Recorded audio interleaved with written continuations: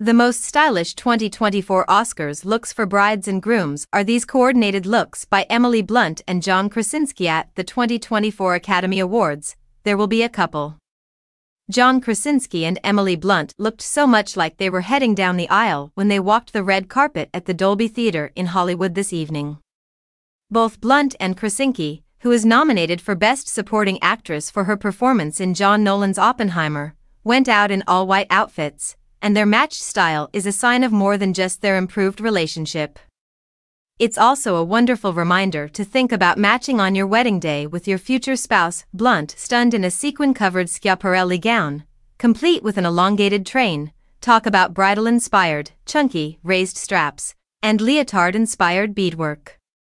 Layered diamond necklaces, a high, wispy bun, another call-out to big day style. This undone bun is the wedding hairstyle of 2024, and strappy silver platform sandals.